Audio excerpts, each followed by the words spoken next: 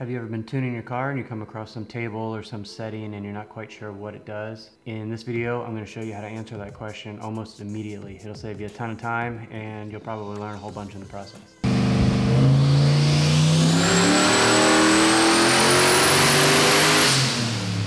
If you're active in any of the Holley tuning pages on Facebook, you probably think I'm just going to tell you to read the manual, since that's what everyone's answer is to every question on there. You're not too far off, but I find manuals really difficult to kind of quote unquote read. They're easy to use when you have a particular problem and you go and search for, that one thing, and you can find answers that way. But just to sit down and like read cover to cover a manual, it's not really the easiest thing ever. The other thing is when you're out on the road tuning your car, or even sitting on the dyno, flipping through a manual or trying to search online, it's just unrealistic. Don't tell anybody this, but I've never actually read the manual. And I ain't got time for that shit. I think the first time I installed one, I read, what I needed to read as far as the wiring went, and then just kind of figured it all out from there. But anyways, enough of that. Let's jump into the software, and I'll show you how to find the answer to all your questions in less than a couple of seconds. Okay, so you're in your car, you're tuning, everything's going great. This is just a Holley base map here. And the one I always use is under acceleration enrichment, this AE versus TPS ROC blanking. The first time I ever used Holley, I had never seen that ROC blanking terminology before. I wasn't quite sure what it was. What do you do when there's a setting and you're having a problem and you don't know what it does and you want to know? Picking up a manual, thumbing through it, looking on the internet, it's all a huge pain in the ass. So what I want to show you here today, if you're not already aware, is if we simply push the F1 button, the manual pops up. Man, what?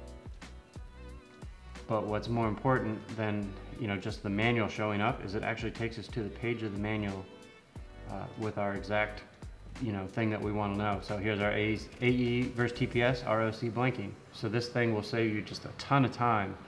Now you will need Adobe Acrobat Reader. Every computer I've ever had has always had this on it. I just did a quick Google search for the hell of it, and if you just type in Adobe Acrobat Reader free, it looks like there's a paid version, and then there's also this free version over here.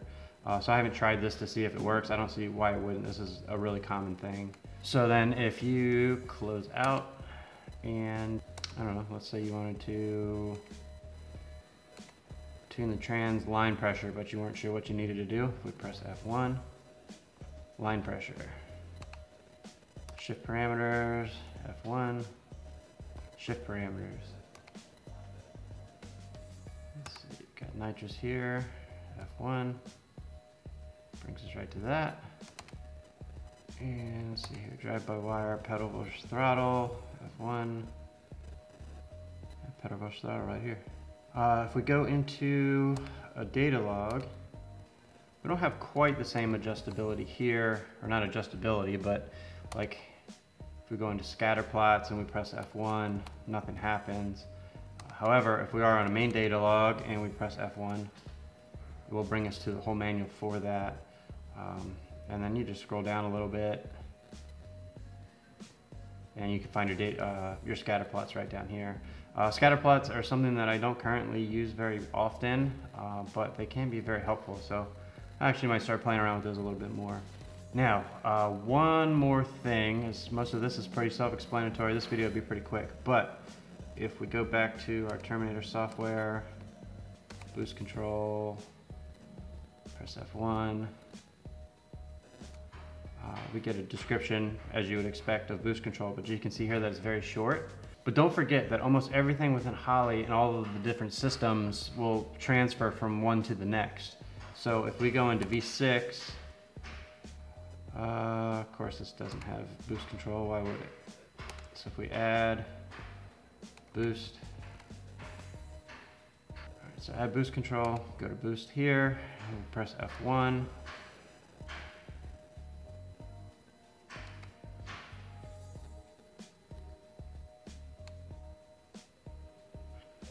If you scroll through this will take you quite a while to read, but you can just see how much more detailed the description and everything is on the Dominator software versus the Terminator X. But like, here's your main setup right here, just your PID values, whether it's fixed or from the compressor, what your fixed value is, target limiter, dumb, you know, it's all the same stuff. So everything that you can learn in here, you can just go and apply over here to the same thing. So don't be afraid to bounce around, even if you're not using the V6 software. If you download the software, it's worth it just to have the manual.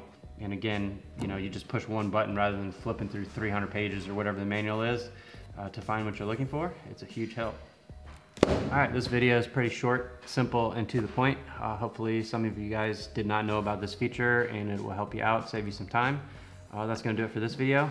As always, I appreciate you watching, and I'll see you next time.